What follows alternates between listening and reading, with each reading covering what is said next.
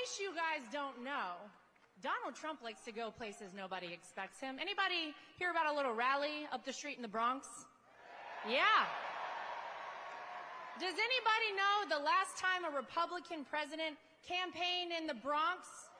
It was Ronald Reagan, and ladies and gentlemen, he turned New York red. I'm just saying.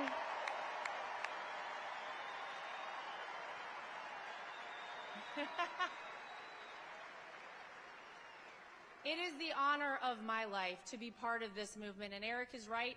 This is not just about politics. We are all a big family, and we're a family who loves this country.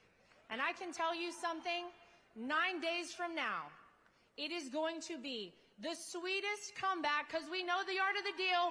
We also know the art of the comeback from Donald Trump that this country has ever seen.